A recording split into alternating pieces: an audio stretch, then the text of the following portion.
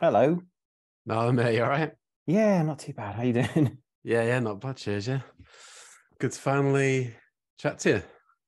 Yeah, it's taken a while. Like, yeah, life keeps getting in the way. It sounds like you're in a similar situation to me. We've just got a young kid. Yeah, I've literally just been like getting my daughter out the bath. And like, yeah, we got like a 7 month old boy as well. So it's all pretty Oh, really? hectic. How about you? I've just got one boy. He's just he's 3 and a couple of months. So yeah, he's 3 in November.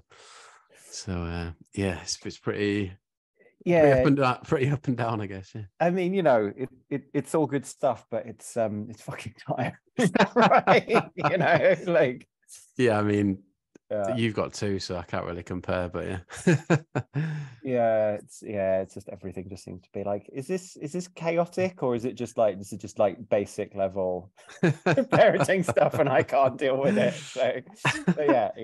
So, we made it. We made it, which is very cool. Yeah, nice one. Are you still down south? Yeah. In Brighton still. Ah, So okay, right. yeah, like I grew up here, and and it was quite cool, like, being in a band. You toured around and got to see a bit of everywhere. And even when I was younger, like, my dad was an actor, and he would go on the road in shows and stuff, and you go and visit him. And I was always just kind of like, yeah, I don't want to live anywhere else necessarily. I know there's a few I could probably, like, I like Bristol quite a lot, and I like Manchester, but we're here now, so Yeah. that's it. That's interesting. What kind of stuff was your dad in? I don't know, all sorts of stuff. Like, sometimes it would be like, he'd be like doing a season in like a panto or something like that, something like Right. that. He would always like be like playing the panto dame and stuff, which is always pretty funny. And like, like he toured in this like 70s disco themed musical called Boogie Nights, that wasn't anything to do with the film about the porn industry, that was like starring like Shane Ritchie, and he did that for years. So he like traveled all around like following this like fucking Shane Ritchie 70s disco musical thing around, which was, Yes. it was something. Yeah, it's just funny you say that because my dad was a part-time actor as well. Oh, But right. but yeah, I never went to travel to see him. Yeah, I mean, But yeah, like just random stuff he was in, yeah. I mean, and like with actors, it's always like kind of like it's like feast and famine, right? Like, like they're either like got loads of stuff going on, or like nothing. So he was either on the road, or he was a stay-at-home dad with us. So it's, Yeah. it's quite a weird way of doing stuff. Just immediately makes me think of extras, the Ricky Gervais thing. I've not seen it. I've not seen it. Okay, it's quite funny insights, kind of like that. That Yeah, time actor kind of world, yeah. yeah. But anyway, so yeah, I've just been listening again to your stuff, and I have real memories of hearing Boy Toy. I don't was it Oh, on any really? yeah, I don't know why that song stuck out. Was it on any kind of compilation at some I point, do you I think? don't think so, because like, there's the song, we had this, there's the singles, and there's the songs off the albums that kind of just seemed to sort of travel, or like, would maybe like get played out in like an indie club or something like that. But I've never thought of that as being one. But like, Yeah, maybe oh, that's I fun. don't know. Maybe my mate put it on like a compilation or a Yeah, playlist or yeah. something. But I remember yeah, I really remembered that one for some reason. Okay, cool. But yeah, I suppose getting a bit chronological. It's a good way to do things, right? So you formed in Southampton, is that right? Yeah. None of us were like actually like from Southampton, like, but it was like, we kind of all met through the university there. So me and Lise, who's the other singer in the band, and Tim, who plays bass, we were all on like the same media course and stuff, and just kind of like gravitated to each other as being like the indie ones in the room. uh like when you're like 20 and it's all like that tribal, it's like that person like looks like they go down to an indie disco. But Yeah, like, yeah. well, I mean, I think actually, like, properly first actually met Lise in a queue to like the indie disco in town. Like I saw that she was in like the lecture hall or something like that. I was like, oh, there's an indie person over there. Didn't actually speak to her, and then actually met in the queue to like the same indie disco. But the other guys, and I live, you know, from Brighton, but everybody else was kind of like Southampton adjacent. So like Lise lived out in like this little town called like Holbury, which is like in the middle of the New Forest, and the other guys in the band lived kind of like just outside, like smaller towns outside Bournemouth. So it's all like kind of like, yeah, really scattered around the south coast, but we all kind of like collectively came together in Southampton. And like the other two guys in the band, Tom, the other Tom in the band, also went to like the same uni as us, and him and Tim went back quite a ways. And Lewis, Tom's brother, well, they knew each other from being brothers. that all makes sense. And yeah, so we all just kind of like, me and Lise and Tim kind of got chatting, and then we met Tom, and we started talking about this whole thing of like trying to get a band together. And Tom and Tim and Lewis were already playing in a band.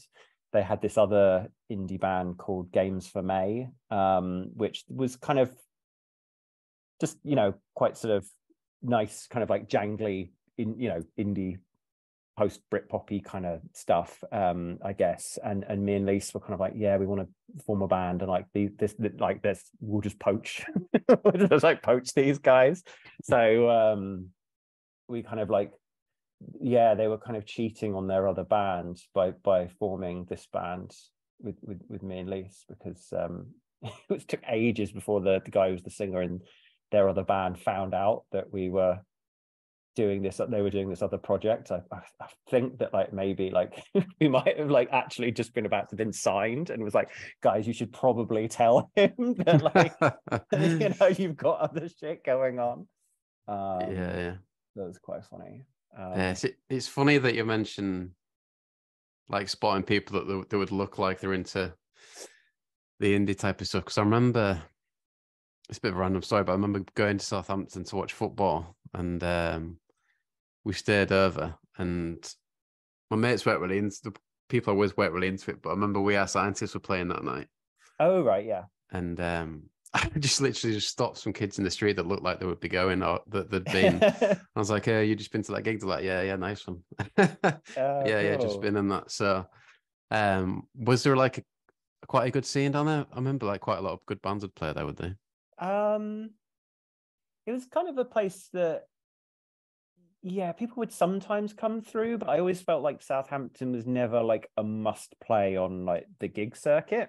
Okay, right. But there, you know, there was like the Joiners was like the local small indie venue that you would go and play, and we played there and stuff like that. But it was quite, maybe like just being someone, I didn't grow up there, or like grow up with like going to shows there, I never really found that there was like a scene, or if there was, it was just something that we weren't necessarily privy to. So, you know, like my kind of like experience of like just when we were living in Southampton for a bit was just that it was it felt like everybody was just like really loved the Stone Roses a whole lot, and I really didn't. There was a certain kind of like I think I basically found the 4 people in the area that were into the kind of shit that I was into to be in a band with, and that was it. And so we kind of actually we didn't play Southampton for ages. Like we never did like a first local show in Southampton, and we kind of actively avoided it because we just didn't really necessarily think that there was a scene or an audience there for us at the time. And then it was quite weird when we actually did start playing there. It was after we'd actually put some stuff out, and we were always kind of scattershot publicized as being just generally from the South Coast or from Southampton, or sometimes we were from Brighton. So, you know, to some people we were kind of like a local band, but we had no connection to the local scene. But still, like, there was a point where we just started playing shows, and the shows were always really good that we played in Southampton. Like, the crowds were always really good, and we got treated like kind of like a hometown band, even though we didn't necessarily feel like we were, which was quite weird. But it was, you know, it was nice. It made me think like, oh yeah, this town's not so bad. And then, yeah, like the sound of the band, like, I guess if you didn't know where you're from, you might associate with like a lead sound, maybe. Do you know what I mean? Would that be fair? Like, where did you get the influence to be? You know, it's obviously a bit different to, like you said, the other band that Tom was in. Yeah. The other guy, jangly, obviously had a bit of a different idea to that. Yeah, well, we never really kind of discussed like exactly what we were going to do. We were like, well, we're going to do a band, and I guess I'll play this and you'll play this, and we'll do that, and we'll get, you know, I've got some riffs, so yeah, you've got some riffs. More, I think it was always going to be a bit noisier than what the other guys' band were doing. And Lise had been in a band as well, kind of like that had split up kind of like just before we got Help together, that was a lot more kind of almost like electro clashy. Like, it was like all like drum machines and synths and stuff like that. So, you know, it's like she was bringing like a, you know, old school kind of like clunky sounding keyboard to the mix. Like, yeah, we'll put that in. And we never really took anything off the table. So we never, you know, we were always kind of like, well, we'll just sound like whatever we sound like. But I feel like actually like a lot more of our influences were like kind of probably coming from American bands, like American like post-punk and like post-hardcore bands. And although like, and then everyone had their own like different things. I know like Tom was like super into sort of Echo Belly. Is that, am I thinking Okay, right? I've heard the name, yeah. Or no, maybe I've got it wrong. Just like, you know, like there was like Britpop was in there, and like Lise was also into like lots of like Riot Girl and like Teen C bands like Biss and stuff like that. And then we were all like listening to Sonic Youth and yeah, like more like kind of like more extreme American kind of like post-hardcore stuff, like the Blood Brothers, who we ended up like going on tour with and things. So it was just kind of like a grab bag of like anything that felt like loud and had some sort of air of being kind of confrontational and had lots of energy to it. Like, it was just, yeah. And it was at the time that all the, you know, the Strokes and everything like that was kind of blowing up. And I think some of us, if not all of us, you know, like I always had this kind of thing like, yeah, I mean, these songs are, you know, nice, but is this really the most exciting thing going on in guitar music at the moment? You know, like it was like, these are nice jangly kind of like pop songs, and I love a bit of indie jangle, but I also wanted like to make something just raw and a bit more kind of confrontational, like in a way. Like, we're not like Larry people, but for some reason when we started making music, like we just kind of went out and just trying to antagonize people at our shows by like just playing this like really kind of fast and abrasive and having this very kind of like, yeah, whatever, give a shit kind of attitude, which I still don't really understand, because it's not like how I am when I'm not playing music. And I think it also stems from the thing of I was saying about, we didn't really feel that there was a scene for us in Southampton. And I think we kind of went into a lot of early shows feeling that like people probably weren't going to like what we were putting out. So, you know, the best defense is a good offense. So we just went out and we're just like, you know, I was like leaping off the stage and like playing guitar in the crowd, and it was all, you know, more is more, I guess. So if you weren't playing Southampton to start with, where were you playing most of your gigs? We kind of, the way we kind of like started up, like, you know, that had not very much of a game plan but it was basically, right, we write a set, we do a demo, and then we just contact as many promoters as we can within a reasonable driving distance of Southampton. So we were kind of from the jump kind of just trying to play everywhere, so that that was kind of that you could do in a night. So I think the first show we did was like Bournemouth, and then we did Brighton, and then we did London, and then we were doing like Oxford and Bath and Bristol and Exeter, and that kind of spread. So yeah, just trying to get about, and it was quite weird. Like we did our first demo in 2003, and we did our first show in Bournemouth, and I think like the day after that, or like it's like just right before like almost like New Year or something, like Christmas, New Year, we'd like printed out all these, we'd like CD burnt all of our demos, and we'd printed some labels and put them in cases, and the jiffy bags, and we'd like written letters to all these promoters, and we'd been trying to like research online, who was putting on anything that seemed remotely like we would fit, in this kind of area. And we just like posted out a load of stuff, and we're like, well, I guess we'll just wait and see what happens.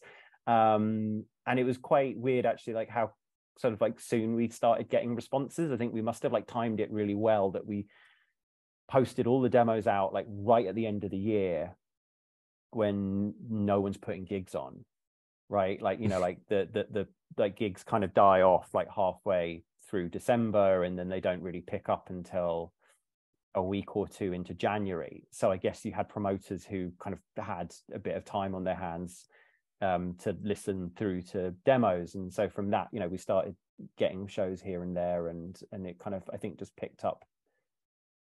I think it was just kind of like a bit like word of mouth. It's one of the things I was like, just word of mouth like work, and it's kind of like, oh yeah, it kind of did. Like it's kind of how we ended up connecting with Fantastic Plastic, who released our albums. It's like I think that the chain was like, we posted a demo to this club night called Purr in Bath that used to like do like a weekly indie rock show followed by disco, and they knew somebody, they were friends with somebody who worked at Fantastic Plastic at the time, and they were like, oh, you should have a listen to this.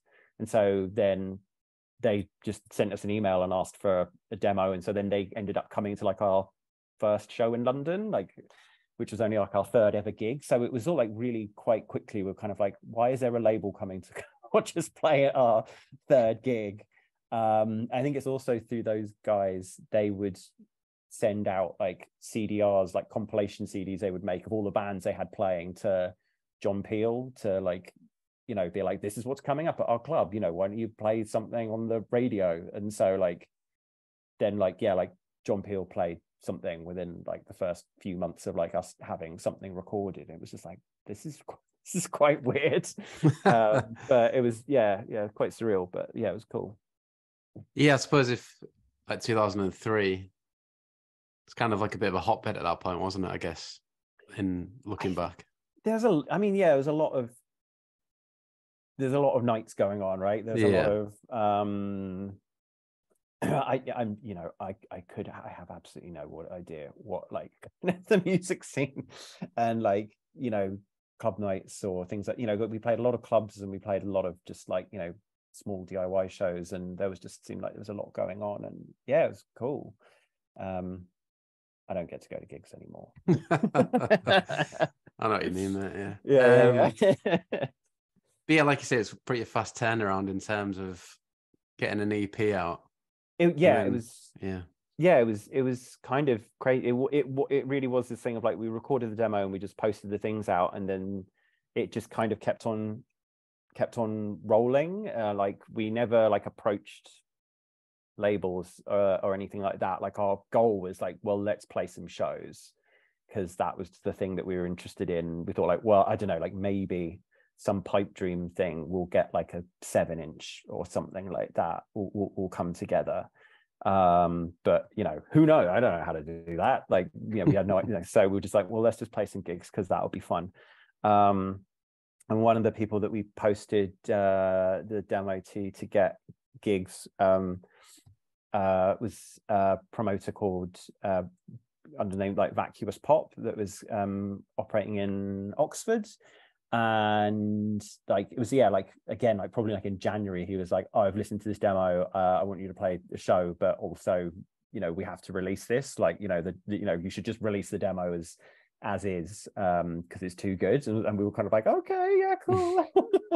That's nice. Which was kind of crazy, like, and so it was kind of however many months into it, we were kind of like, okay, well, I guess we've achieved everything we've set out to do, because we're gonna like someone wants to put out like a record. And like I just remember like one of the cool things is just waking up one morning to a delivery of like 500 records that got delivered to my house. So like, because we were like hand numbering them, so they all had to be delivered to us, and just being like, what, there's all these like heavyweight vinyl 7 inches that are coming. And these are from recordings, the demos, you just did them like off your own back, just between you guys?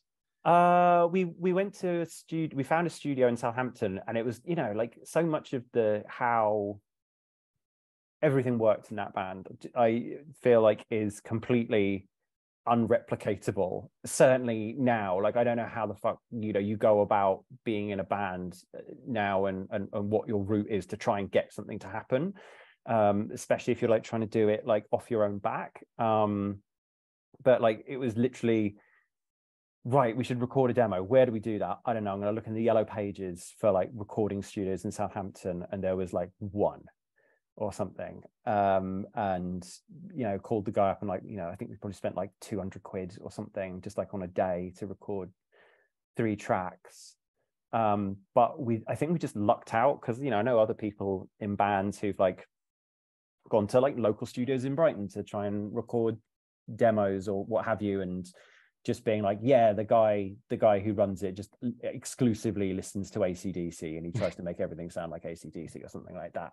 But the guy we ended up recording with, this guy called Justin, was like had like loads of the same like references as us, and like really kind of got it, and like put in like really good work on just like this the first demo and just the day. And like so we ended up going and doing like a load more stuff with him. It was just like the first guy we meet, it works, it gets us shows, it gets us signed, and like we ended up recording pretty much everything we did with him apart from the first album. We did all of like our B-sides, all the subsequent EPs. We did our second record with him because we just had we kind of clicked, and it was always kind of it was easy to kind of like go in and he would know kind of like what we were talking about and what we wanted, and we trusted.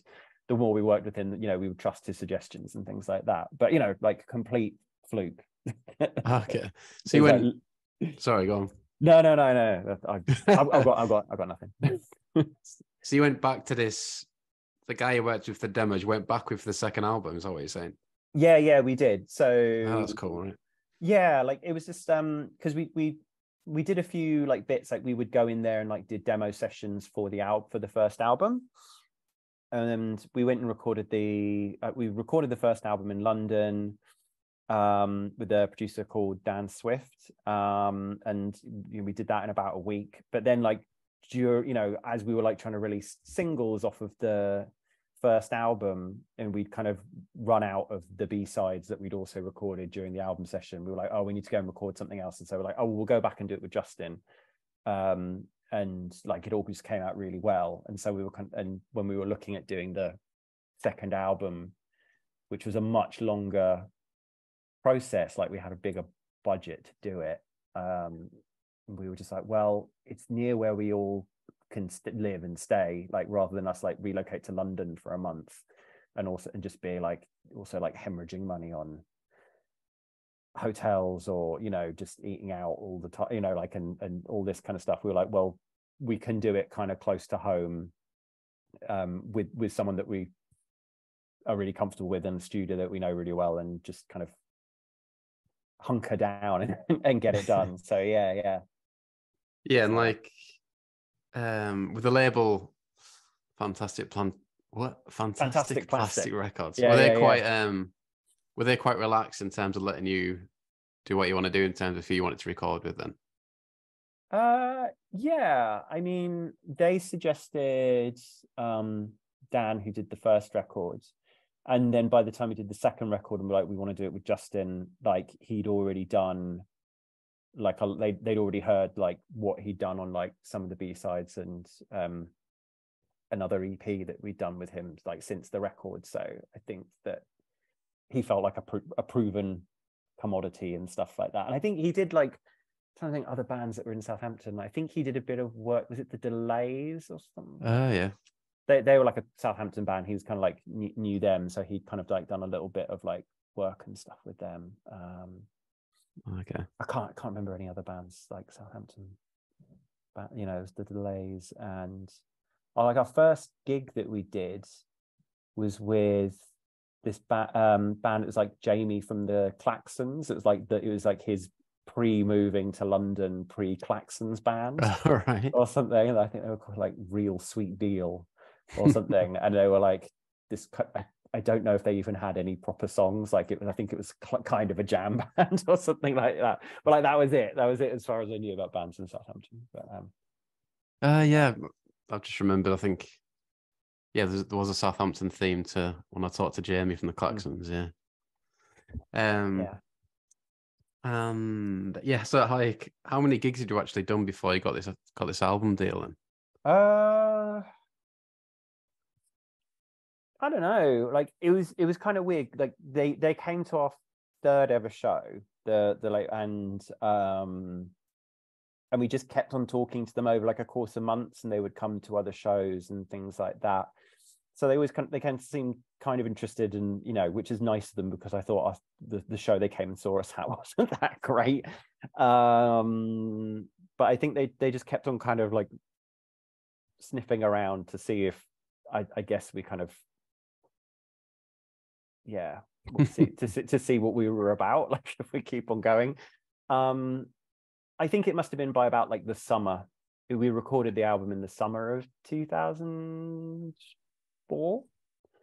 So it must have been like over a course of like that 6 months that they were like kind of like saying, oh yeah, you know, like, oh yeah, we'd be interested in doing something. And then they were like, oh well, maybe we'll do a mini album or something with you guys. And we were like, oh yeah, mini album, yeah, that's cool. And then they were like, oh well, the studio's actually, you know, the studio's not available actually when we were planning on having you go and record for like another month or so. So do you want to just like take the time and like write a few more songs and do an album? And that was like quite weird, like, because I don't know what the difference between someone saying mini album and album. You know, you're kind of like mini album, yeah, that's fine. That's yeah. And then they're like, do you want to do an album? And I was like, oh shit, guys, they want to do an album. We're gonna go. You know, it was the whole thing was just kind of like it was like, well, I'll believe it when we're actually in the studio recording it. And then you're in the studio recording. It's like, well, I actually believe it when it's like pressed on vinyl. It's like, well, I'll actually believe it when it's in the shops, you know, like there was an air of kind of skepticism and disbelief and just like, nah, this isn't for real. Was it like a 2-album deal, or how did it work? No, it was always just kind of like a roll, you know, it wasn't like, and in terms of a deal, it was like literally like, right, we'll do an album, and then everything else was just kind of kept on rolling. Like they'd be like, right, we'll do an album. There, oh well, we should do a single for the album. It's like, okay, well that's first single, yeah, we should do another one. And then we kind of talked about doing the second album, but we did this EP called the Committing Social Suicide EP, like in between as kind of like as a stopgap. And it just kind of just kept on building more and more kind of like momentum, like and eventually we're doing a second album. But there was never any kind of like like big kind of, here's the deal, here's how many records we're gonna do, you know, there was no kind of like advance or anything like that. It was still pretty indie, but like they were like quite indie, but I think they had a bit of backing from like a bigger label, so they had it was cool, you know, like it was more than DIY. There was a bit of budget, so for us to like get out on tour and stuff like that. But you know, not any money for us. We never made any money out of making music, and I never will. Enough. But yeah, but that's all right. So like they didn't have any like kind of goals you had to achieve in terms of getting to that next album. It was always just like just seeing how it went. No, not. I mean, maybe they did, but they didn't share that with us. You know, there was no like mandated like, right, it's got to do this, because I think it was all a bit like suck it and see kind of. You know, like I think they thought that there was something there that was interesting, and yeah, like. And we did kind of like manage to do, you know, we didn't like take over the world in any by any means, but like, you know, like it felt like it was connecting with some people, like there was an audience for it. We were getting to do you know, all these like different tours and getting press, and some of the press was really nice and some of the press fucking hated us. But like, again, you know, that was the kind of band that we were aiming to be in a way, you know, like it was, you know, wanted to like definitely make people feel something. And so it's either you're either going to like us or you're going to absolutely hate us, and you know, that was kind of fine. It was kind of fun to do that, at least for one album. Yeah, so yeah, it was all just a bit of a let's see what happens. And it just felt like, I guess it built up enough momentum on the first record that it felt like doing a second one was a good idea for them or something, you know. yeah And yeah, you mentioned like the kind of press element. What role did like the likes of NME play? Do you remember like getting featured in there much? Yeah, we did a little bit. Never, like, you know, they never gave us a fucking radar piece. Thanks a lot, NME. But we got some like live reviews in there, which was cool. And yeah, and like the like, I don't think they ever gave us any terrible reviews on like the albums or the singles or anything like that. So like, you know, it was an all right, you know, write-ups and things like that, but we were never, I just don't think we ever quite neatly fit in with like, you know, what NME bands were at that time. I think the band, you know, by its kind of nature and the influence we had and the influences we had and the music we were making, always felt like we were kind of like skirting on like the periphery of different scenes. Like you know, like we would play shows with like, we played some shows with like the Cribs, and like, you know, we'd play with like the Rakes or Art Brut, and like that kind of the British indie scene that was going on then. But then always kind of felt that maybe, you know, we were a bit too gnarly for like certain portions of the crowd. Like, you know, definitely had a few beer cans thrown at me when we were like supporting the Cribs, I think, or something like that. Like, right. But then we'd also play with bands like more kind of like noisy like American bands like the Blood Brothers or like X Models, and you know, and sometimes we get booked to play with like weird kind of like math rock, post rock bands where like, you know, they're playing very serious music where all the songs are 10 minutes long, and we'd be like, that's like all of our songs are a minute and a half long, and it's like so you know, like, and you would, and some of that crowd, these different crowds would connect with what we were doing because there was something kind of familiar there. But I don't think we were ever like fully like this one thing, like it's like, oh, you're that kind of indie band, or oh, you're that kind of punk band, or it was just yeah, so it was a bit scattershot. So I think that's why it didn't really you know, it's always nice we got in the NME, we got in like Plan B magazine and Rock Sound and all that kind of those bits and bobs, but I don't know if we ever like felt like we truly belonged to any of them. Right, okay. If that makes sense. And did you have good relationships with other bands? Like did you fit in that way kind of thing? Yeah, we got on well with like other bands. And it was, yeah, I think that thing, like we didn't really come up like in a scene, but then we would like tour around and we would like, you know, you kind of like make friends with like different bands on the road that you kind of like find like, oh, kind of like kindred spirits and stuff like that, which is nice. I'm trying to think like who we would have played. Like there was like bands like there's this Norwich indie band called Bearsuit who we ended up playing with lots of shows with. They were like kind of like a favorite for like John Peel and stuff, but they were also doing this kind of weird, like slightly twee, slightly aggressive, lots of keyboards and boy girl vocals and things like that. So like, you know, we'd like connect with them. And I was like, who else is there? Like the Retro Spankies. It's a good it's a good band name. And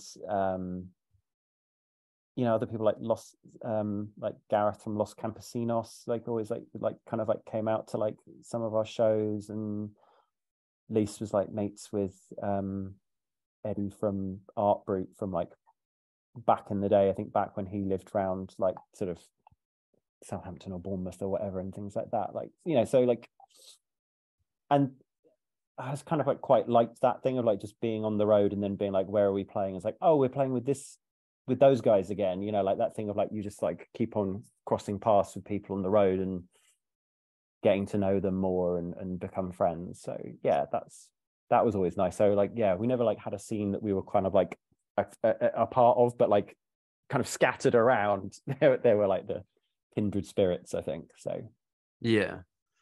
And in terms of like sorting gigs, was that something that go through the label, or how did that work? I kind of looked after was kind of trying to like manage everything to begin with. So I was kind of like talking to the label, and I was the one kind of like dealing with a lot of like booking gigs, at least initially. And sometimes things would kind of like would come up and people would contact the label and be like, we want them to go and do this or what have you. So it would come about in different places. And as we got onto like doing the second album, I think the thing that like made things quite difficult for the band was like the first album was very kind of like DIY, and we could kind of do, you know, like we would kind of like organize things ourselves, or like things would come up you know, through the label. But it was all very kind of like ad hoc and making it up as you go along. And then as it came to do a second album, I think, you know, the label wanted like there to be a bit more machinery, I guess, behind the band in terms of like a booking agent and a manager. And we never really found the right people, I think, to do those things. Like, so, you know, we had a couple of booking agents, and like the first one we had was like the guy who booked Baby Shambles and CSS. So like he just didn't give a shit that we were on it. You know, he kind of said that he would do it. I don't know if he even saw us play. I'm not sure if he like missed the show that he was coming to, and then he felt awkward about it. So he said that he would book us out of like kind of like to make up for it. But then his like assistant was just booking it, and it was like, right, you're doing a tour of Club NME shows. And if anyone's ever like gone out and on a tour of Club NME shows, they weren't good. Like it was always sounded like a better idea on paper than it actually was. In what way? Because I remember our band, we only had a small band, but we played the one in Hull. But I remember like the main band. Yeah, I don't know really. I guess they didn't have a great time. I think we played a couple of maybe one Club NME show that was actually quite good. And I think it was just like, because it had the name Club NME slapped on it, the thinking was it's a ready-made crowd of like people who will like indie music. But like sometimes you would just, you know, people don't show up to see the bands. That's always that thing of like indie bands in clubs that like, you know, sometimes people show up early and they want to see the band. Other times they're just like, well, when does the indie disco start? Why is there a band here? And you're playing to, you know, like 10 people who are quite disinterested. And we played this one show, like I think it was like, it wasn't Newcastle, it was somewhere kind of like round that way, like somewhere on Tees. I can't remember exactly where it was, where, you know, there was a club room downstairs and there was the band room upstairs, and we were playing our set, and there was maybe like 20 people or something in the room. and we'd finished our first song, and it was just absolute silence. And then we were like, just awkward, nervously laughing on stage, like, what's going on? Like, and then we played the next song, absolute silence. But like during all of this, no one boos, nobody heckles, nobody walks out. Like, you know, there's another room downstairs, you know, where they could be like drinking or whatever. Like everyone just stands there in silence for the whole show. And it's just like, I've never understood what was going on in that gig. It was just so weird. and I think things like that maybe soured me, you know, like I think when you've like, you know, traveled up the country to go and play to 20 people who don't even make any sound, a reaction would be something, you know, like somebody was like, you shit, mate. That would be, you know, that would be something. I can work with that.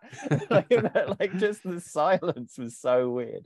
What was I talking about? Oh yeah, so we had a booking agent who, like, in theory is like, wow, this guy's gonna have loads of connections, but actually is not actually interested that we're on his roster.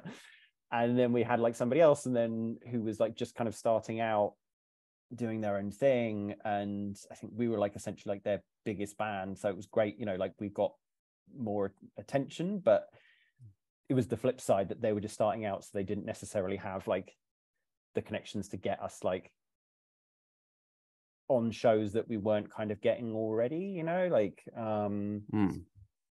but you know, I think we were lucky with a bunch of stuff. Like we did this one show in Bristol that we got asked to play with the Blood Brothers, who were like one of our heroes when we were starting out. And then we were like chatting to them after the show. That was very nice. We gave them the record, and then when they came on tour next, like they asked us to come and do the next tour, like do the whole tour as a support.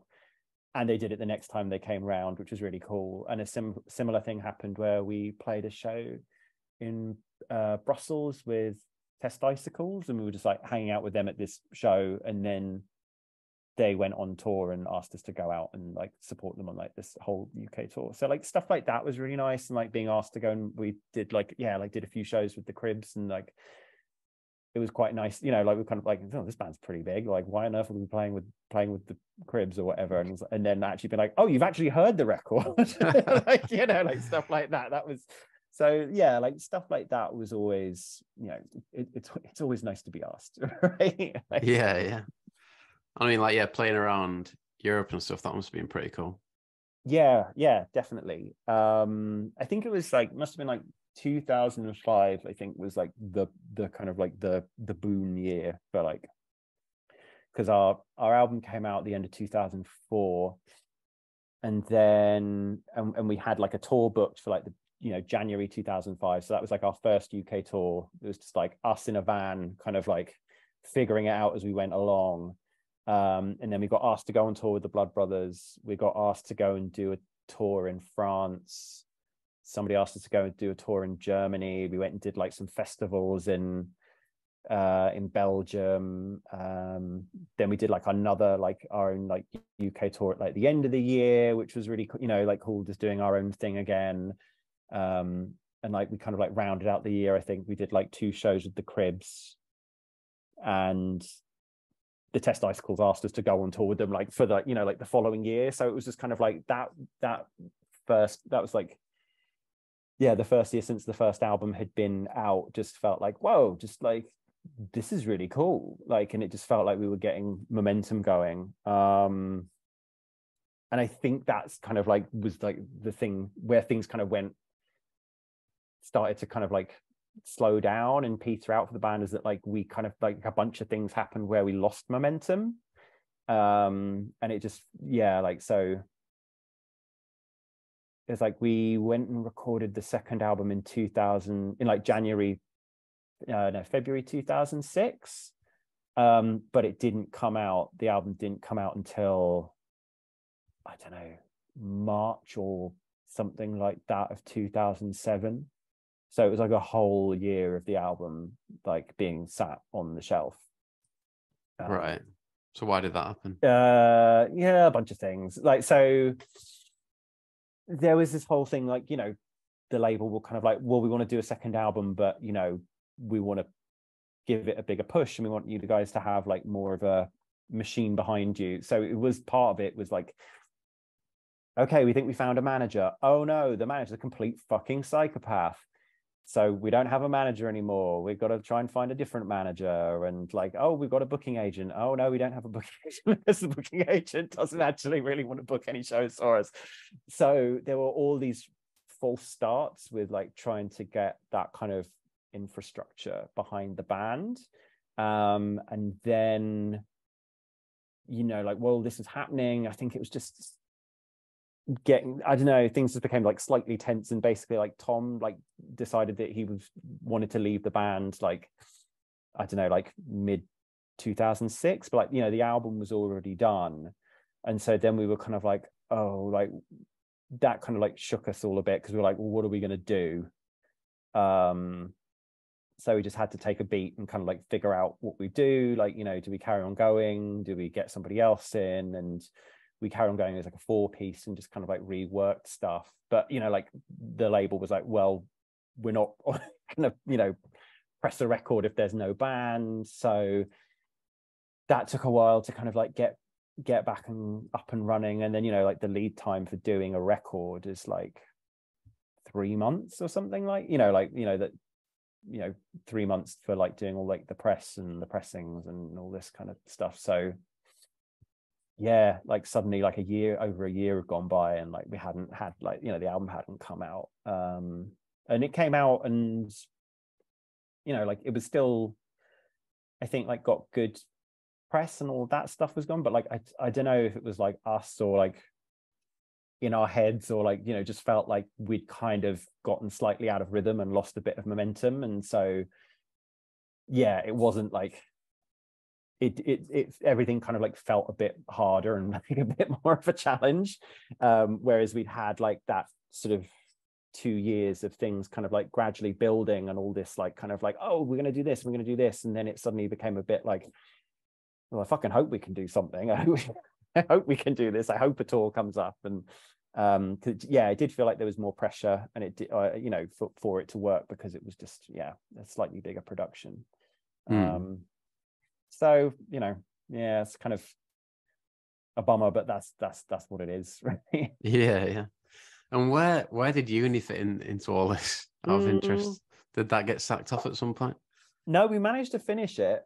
I think that we managed to finish uni, like, but I think we were recording the first album like on the summer break from uni or something like that, and then like the album's done and we went back and did the final year. So, you know, we were like going off on tour, and yeah, so it was just kind of like the end of it. But it was totally like the whole thing of like, I didn't end up pursuing kind of like anything remotely close to what I did at university for like years and years and years and years afterwards, because I was like, I'm just about, yay, I'm in a band, like we're going to do this. This is what we're doing now.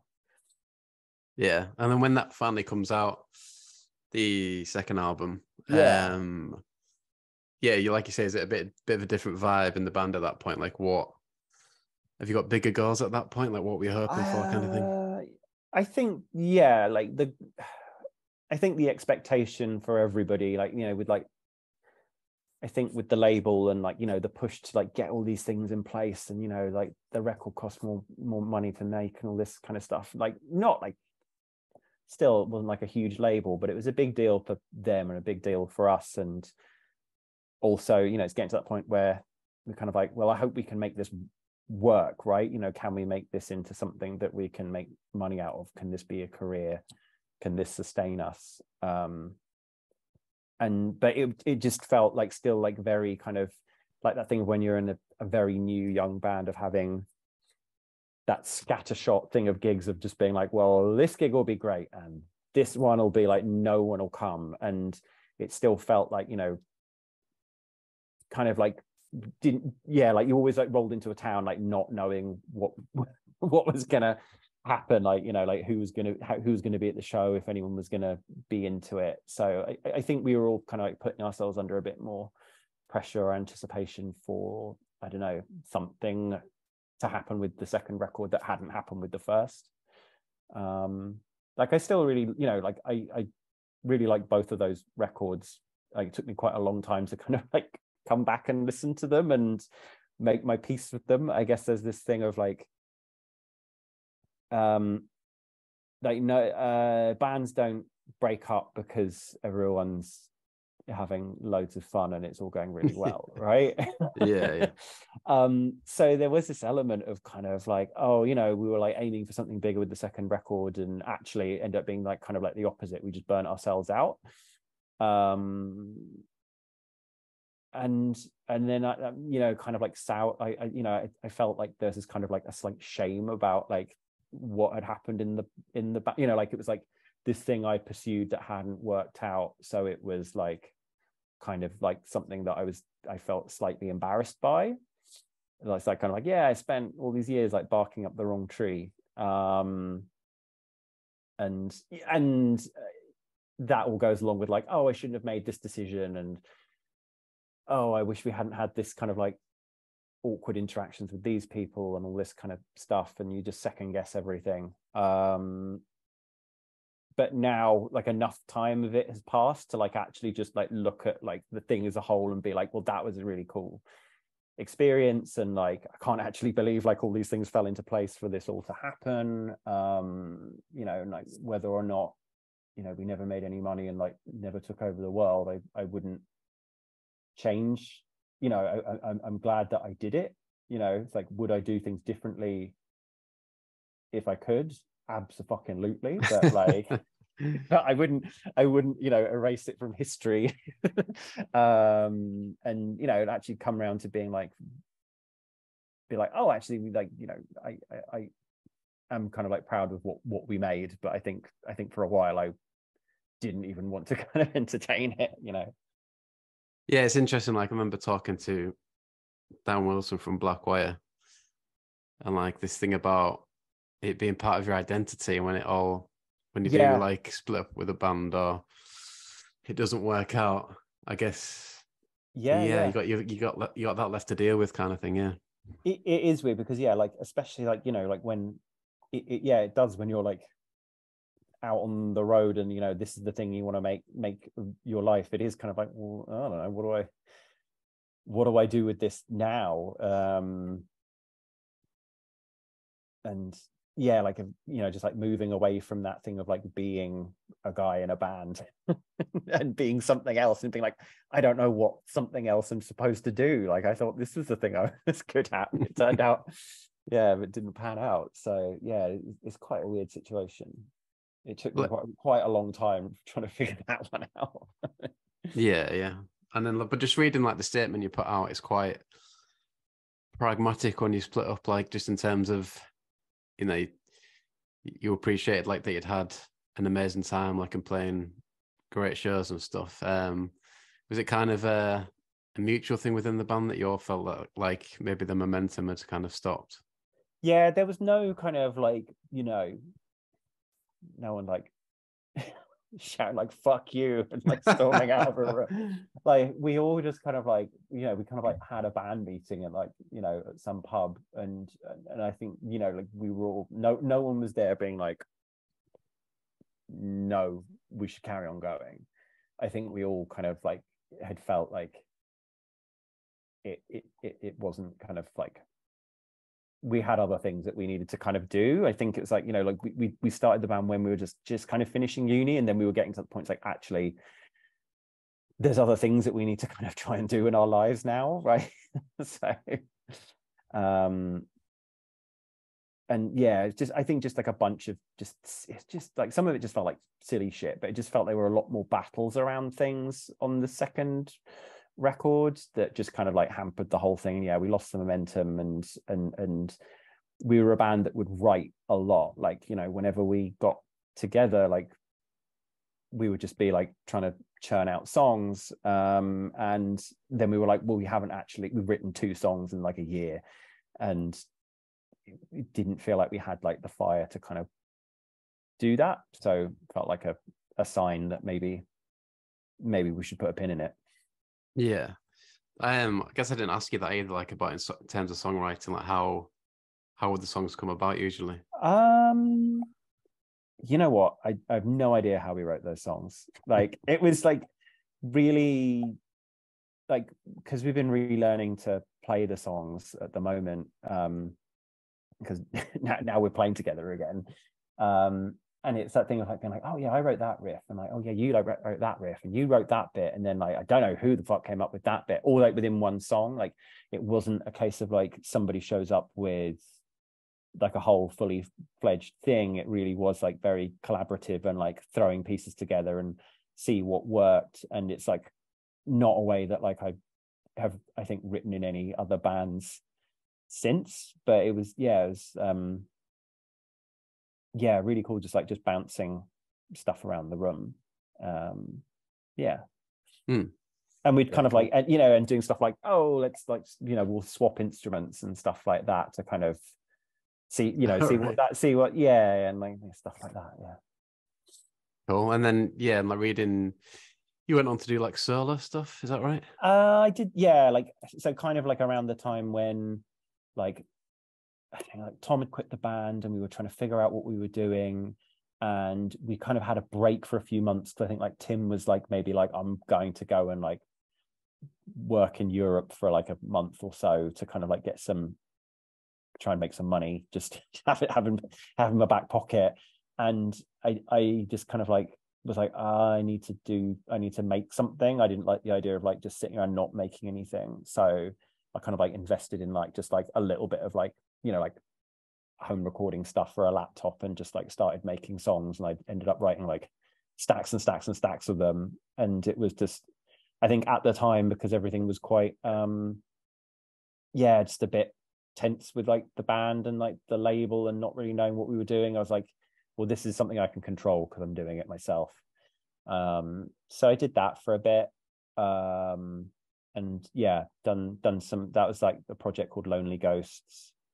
And then like I did some other bands, like a 2-piece band called Soft Arrows, and then like a sort of like a garage rock kind of like thing called Nature Channel, which was like the last thing I did. And everyone else in the band's like done other things. Like Tom and Lewis were in a band called Great Your Tin, and I think Lewis played in a bunch of other bands, and Lise was in like a Brighton kind of like indie punk band called Dust Kinsey 4. So everyone kind of like kept on like turning out stuff, you know, which is cool. Yeah. And it says you formed in a live band for a band called Nullifier. Was that like? Oh yeah, it was like this like Brighton indie. It was like our own kind of like mini like Brighton super group. Right. Just of like a not so super group, because no one knew who any of the bands were. But it's just like basically all my mates that were in bands, that like I've got like 2 friends, Jim, who who's now playing in Help, playing drums with us, and he would like come out on the road with us and tour. Like, he wrote some songs with another friend of ours called Todd, who used to play in this band called My Device, who ended up doing like some bits and pieces. Like, they were in the NME for like a couple of weeks or something. They wrote, and so these 2 guys wrote some these like electro-y kind of pop songs, and then they were like, right, we're going to do a live band for it, but we're going to be like an 8-piece band. So we had like 2 drummers and 2 bass players and 2 keyboard players and me playing guitar, and it was just like this, like, that was quite freeing, I think, after actually doing Help, just like showing up to somebody else's gig and just, you know, then being like, yeah, play this, and just like, you know, we'll play a gig and you just play this part and go nuts. I'll be like, yeah, I can do that, that's fine.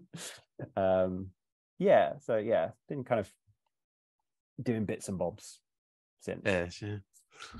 And then we'll move on to some questions that people have asked.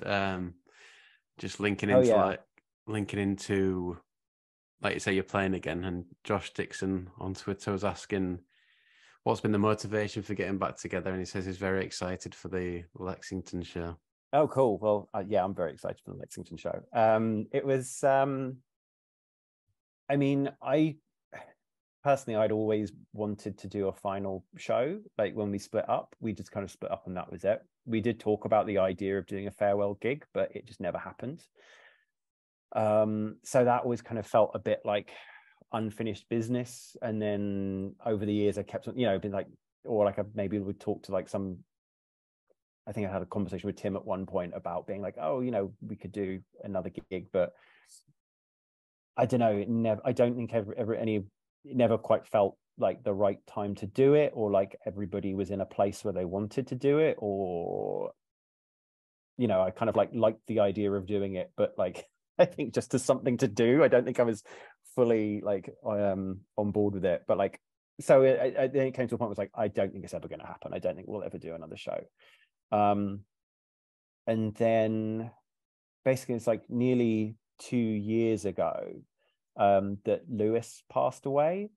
Like, and kind of, and I like hadn't seen him for years and years, like in person or anything like that, but you know, like found out that he'd passed away, and just like really kind of, yeah, it's kind of even somebody that, like, you know, like haven't seen for ages, it was like a real kind of like just like pulled the rug out from under me, like, you know, and because it was just like somebody we had like shared so much in this like this weird experience of like being in this band. But you know, Louis passing was kind of got everybody in the band talking, because it was like Tom is his brother, and it was kind of sort of reaching out to him and just, you know, seeing if he was okay, and from that, everybody, it kind of brought everybody together. To the, you know, we got together just to like hang out for like the first time in like, I don't know, like 15 years or something, or whatever it was, like over a year ago. And that was really not, you know, it was just like, it was a really nice just like reunion of us just like hanging out and just like remembering all the kind of like dumb shit that we'd done, and all the weird people that we'd kind of had run-ins with, and that, yeah, that also kind of got me reassessing the things that we had done in the band, like, because I was like, oh shit, like I know that somewhere in my attic I've got a load of old Polaroids from like the first tour we did, or something like that, or like all like a box of like magazine clippings and things like that. So I was finding that stuff and like photographing it and sending it to Tom, so that he had, you know, all this stuff of like the things that he'd, you know, done with his brother like back when we were in the band. And then we just kind of like, yeah, I think one day we were like, you know, should we do a gig? Like, you know, like it's nice that we're all, you know, we've kind of like revisited like what we were doing in the band, and, you know, feeling kind of like quite positive about it, and we're all in a kind of a good place together, and it felt like something that we could do as a tribute to Lou and like the stuff that we had done collectively. So yeah, we're doing these shows. We've got our buddy Jim who's playing drums for us, and which is also like a nice thing, because he used to like come out and like drive for us and do merch, so he was like very much like a part of like the extended band family. So yeah, we're doing some shows, and we're just going to donate all the money from the shows to like the hospice that looked after Lou. And yeah, so yeah, it's kind of like it's bittersweet. I wish we were doing it with Louis, and that, you know, we'd done it sooner, but we were kind of like, well, let's just kind of let's do it while the four of us are still here to kind of do it and go out with a bang. And yeah, it's kind of been a bit, it was kind of a bit crazy, because we were like, well, let's do this, but we don't know if anyone's actually going to give a shit.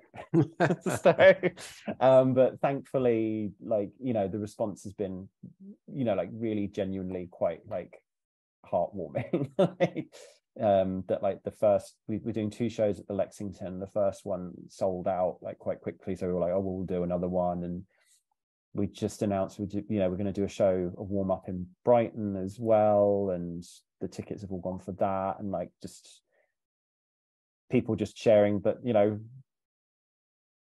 the band meant something to them, and I think that's just like kind of, it's kind of more than I could have hoped for. Like it's like 20 years now since like we formed the band, and that's plenty of fucking time for someone to forget about you and not give a shit anymore. So the fact that like there's even some people who are jazzed for it is really exciting. You know, like that like people like traveling from, you know, I'm excited if someone travels just from down the road to go to the show, but I know like somebody's like flying over from the States and stuff to go and see it, and I'm just like, what the fuck? Like, you know, like stuff like that is kind of blows my mind that, like, you know, like after all this time that it kind of has some sort of still has some sort of life to it. Well, that's amazing, isn't it? Yeah, kind of makes everything worthwhile, kind of thing. Yeah, like I mean, I hope that, yeah, I'm really excited and for the show, and I hope that the shows can be what we in the band all want it to be, and what the audience all want it to be. You know, like, but it's quite exciting to do it. Yeah, yes. And like, yeah, revisit it and be like, okay, it's fucking tiring when you're doing it when you're 40.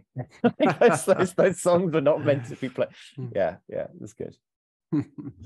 Lex on Twitter says, what were some of the inspirations for your songs? Can be about noise or lyrics. I don't know. It's all well cooler. Yeah, I guess we've not touched on lyrics. Like, what was the idea behind them and who came up with them, kind of thing? Me and Lise were just kind of, you know, I think generally it's like whoever's singing it came up with it, and like the first album is very much us being just like bratty indie kids, just being like our whole, like I was saying, like our whole vibe was like fairly antagonistic. So we were just like, we were like, well, we didn't think anyone was going to like our band, so our whole vibe is just showing up and being like, yeah, we're the best fucking band in the world, fuck you. So like there is this level of like, and you know, like you know, kitsch indie suburban angst antagonism going in on the first record, and then I think probably like the second record gets slightly darker and more introspective and stuff like that. But you know, just, you know, all the good shit, like being sad and angry and pissed off, like basically. Yeah, and then just like, yeah, like, and musically it really was just like throwing everything at the wall and seeing what stuck, you know. Like it was, you know, it was really cool, like really cool bunch of people to play with, because like, you know, everyone was bringing,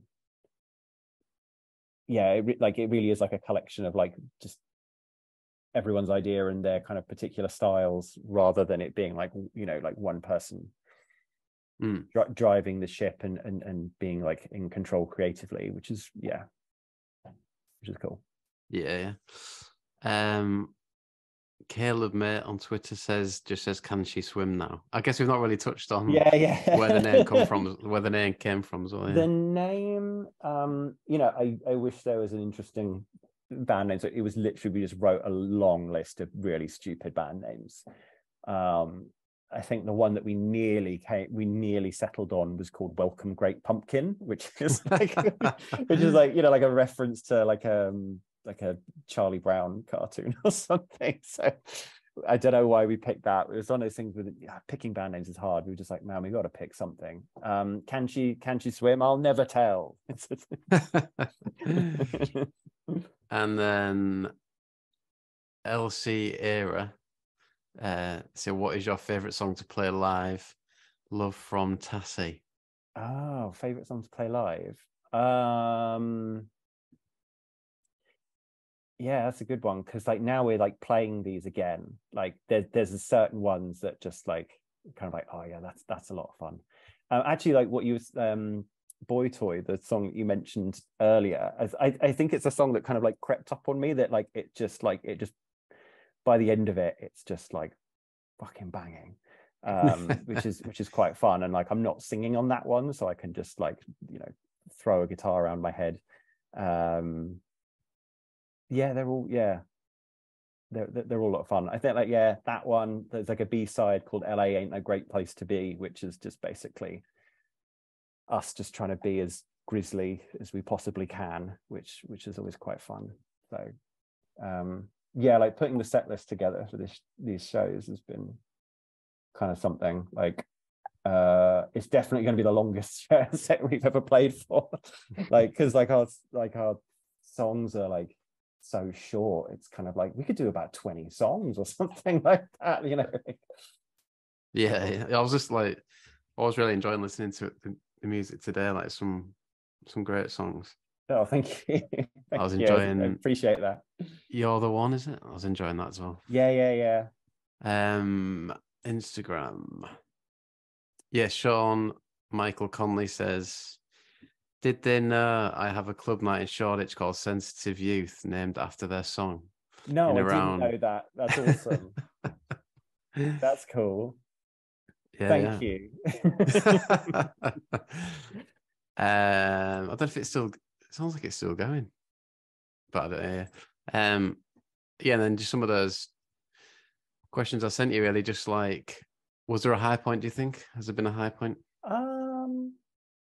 I think it's all lots of little things, you know, like I was saying, like, you know, like I think like that 1 year, like looking back on it, like 2005 was like, oh shit, that was really cool. And like just stuff like getting a 7-inch, your first 7-inch in the post, like, wow, we've got a record, and getting like, you know, our first album on like this like turquoise vinyl, and just being like, holy shit, like, you know, they fell for it.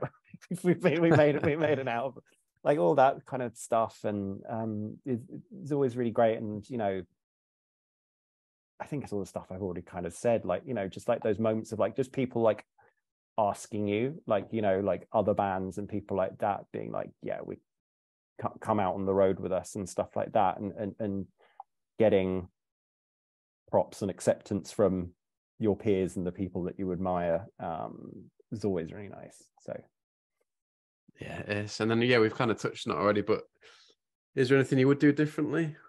Yeah, loads. I think just because this was like the first band that, you know, like any of us like really like took out on the road and really did anything, and nobody teaches you how to be in a band and how the industry works. And we didn't come from a scene or like have friends in other bands that were doing the same kind of stuff that we were doing. So we were kind of out there feeling around in the dark, figuring it out on our own. And, you know, the label would give us guidance on certain things, but yeah, not yeah, a lot of stuff I just like, just like lots of little things I just, you know, wish I kind of like knew about, like, you know, just like organizing tours, and, you know, just like asking for rider and all that kind of stuff. And yeah I did put the one in about a funny story if you had one, but we don't have to do that. I don't know. I don't know if it's a funny story, but I asked the rest of the guys' bands, like, what's a funny band story? And like Jim came back and was like, when he was driving for us on tour, he's like, oh, there was that time I destroyed the van roof that when in like the middle of winter. That wasn't funny at the time. But it was like first day of tour, and he went under something that was too low and like ripped a huge gash in the roof of this van that we'd rented. And it was just like, so in the middle of winter it would rain, and so like the van would leak, and then we had to pay so much money at the end of it. So, you know, not funny, ha, but like something. Funny to look back on, yeah. Yeah. Well, so you had to do like a whole tour with this dodgy roof? Yeah, we bought like sort of like expanding foam, and we're like climbing on the van roof and trying to like fill in the massive kind of like gashes in the van. Hell. Yeah. Yeah, I said it's a funny story. Yeah. How are you doing it all this time then? Is it just 3 gigs, isn't it? Yeah, we're just doing two London shows and the Brighton show. So it's kind of all we can kind of really muster. You know, like everyone's now, you know, someone's got families and different things going on, and we all live in different places. So this kind of felt like the best thing that we could, you know, get together and do. Yeah, cool. Yeah. Might try and get to one of the London ones, maybe. Yeah. Let me know. All right. Yeah, nice one.